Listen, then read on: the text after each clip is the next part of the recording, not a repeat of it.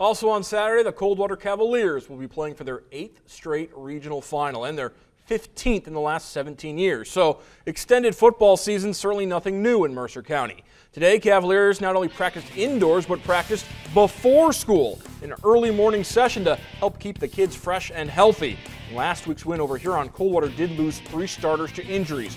Quarterback and safety Brody Hoying returned with an ankle injury and is expected to play against Liberty Benton. Cavs are still waiting to hear about defensive starters Mitch Fullenkamp and Colin Seitz. Coldwater knows they'll be tested against the undefeated Eagles and their potent offense. These guys are hungry. They're experienced guys, and we played them 2 years ago, and I think 5 or 6 of these guys that are still playing were starters, and so they probably remember that game, and so they're seniors and they're experienced. And they played a lot, and they play all the time. So they've got a lot of plays, and I guess in some ways that maybe is our advantage that they're playing so much, playing both ways in special teams. So, but.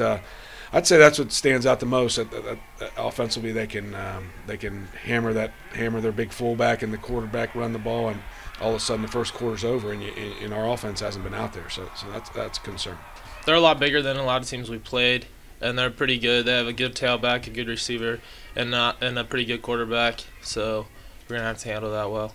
I think it should be good. It'll be a hard-fought battle, but I believe in our team, and I trust in our team that we're gonna do what we need to do.